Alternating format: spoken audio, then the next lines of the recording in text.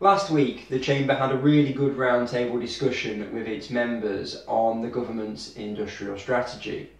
Among the many facets of that industrial strategy, we talked about the issue around how the UK can reduce its trade deficit and how more of the UK's businesses can be encouraged to trade internationally, with a particular focus on SMEs and first-time exporters. For me, one of the problems to that is that much export support seems to focus on the why export message, as though all we have to do is convince the business community that it has a civic duty to export and that people will understand and react to that message and go over the hill and start trading internationally for the first time. For me, that's a little bit of a nonsense, and export support should instead focus on two things.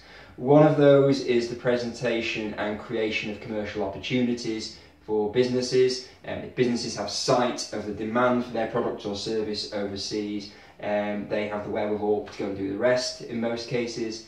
And then secondly, it's around simplifying that export journey and providing practical hands-on support around how to export and how to export better. And with that in mind, that's why this Chamber over the last few years has created a suite of export products that do exactly that for the private sector here in Doncaster.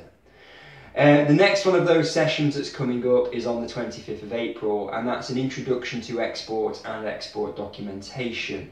There are probably three reasons why you'd want to attend that. You might be a new exporter, you might be a well-established exporter but just in need of a bit of a refresher on those fundamentals around exporting and export docs.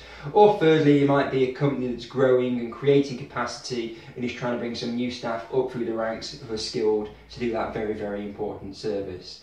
So that course is on the 25th of April. We hope it's of interest to members, and as with all our export related training, it's fully accredited by the British Chamber of Commerce. We hope to see you there.